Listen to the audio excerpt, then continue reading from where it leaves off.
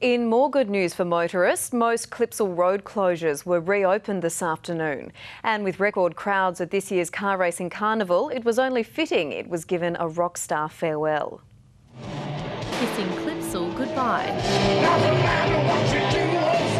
Playing to a crowd of 45,000, the 1970s glam rock act joined Motley Crue for a show-stopping finale.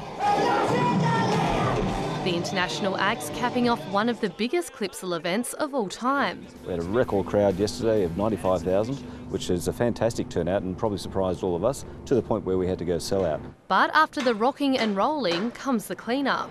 5,500 staff members are now in a race against time to get traffic conditions back on track, with some restrictions easing this afternoon. We've got a lot of cleaning up to do. Our first priority today is get the roads open. While one event may be over, another is just beginning. And this is going to be a square for people. The Victoria Square redevelopment will feature an event space fit for 10,000 people, but it's already coming in over budget.